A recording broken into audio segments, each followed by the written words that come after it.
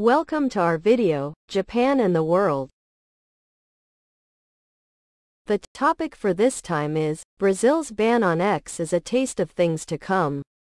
The global crackdown on free speech is getting more aggressive by the day. I would like to focus on the commentary in Spiked by Fraser Myers, deputy editor at Spiked and host of the Spiked podcast. X, the social media giant owned by Elon Musk, has officially been banned in Brazil. Last night, X failed to meet a deadline set by a Supreme Court judge to block vast swaths of content and appoint a local legal representative for the company. It has now gone offline to its 22 million Brazilian users, roughly 1/10 of the national population. The Brazilian elites loathe X for precisely the same reason as the elites across the rest of the democratic world do. They blame it for the spread of so-called disinformation.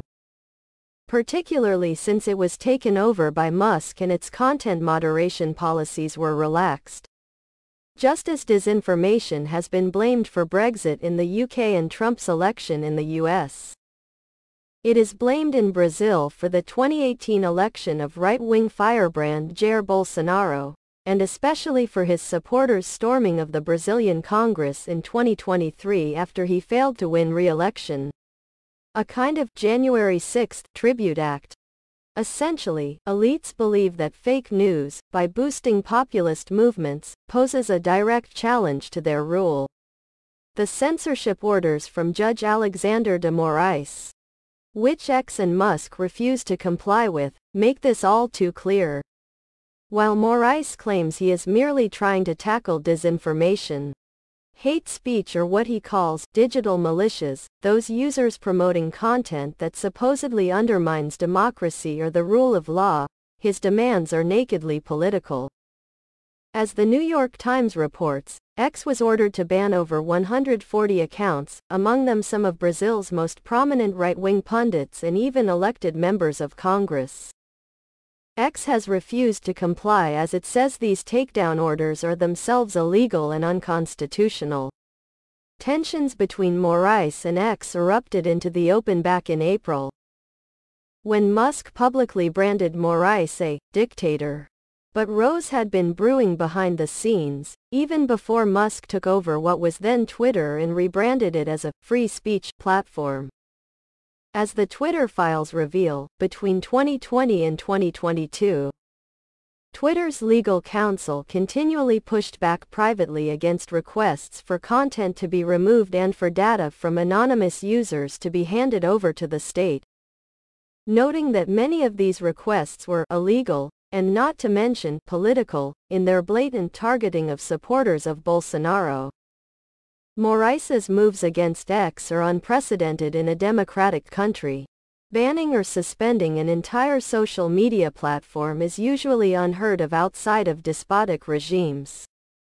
Indeed, in blocking access to X, Brazil now joins an ignoble list of authoritarian nations, including China, Iran, Russia and North Korea, that have done the same. Worse still, the ban is far from the only measure Brazil has taken against X. Last week, Musk shut down the platform's Brazilian offices, after his staff members were threatened with arrest.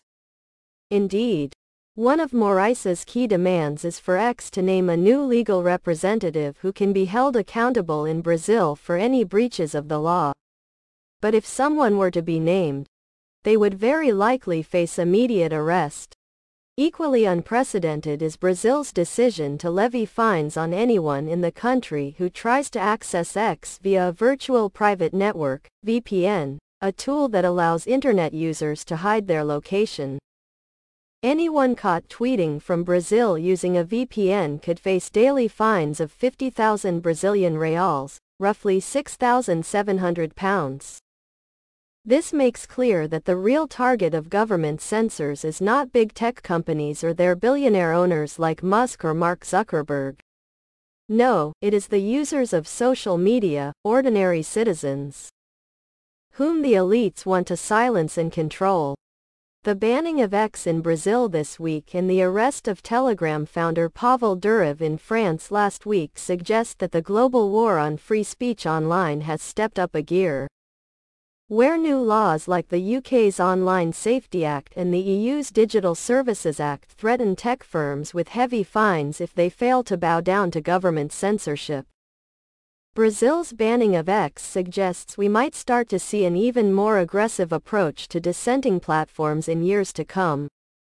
As long as the powers that be continue to believe that free speech poses an existential threat to their rule, then the methods for curtailing it will surely only get more blunt and more brutal. Brazil is the canary in the coal mine. That's all. Brazil's ban on X is a taste of things to come. The global crackdown on free speech is getting more aggressive by the day.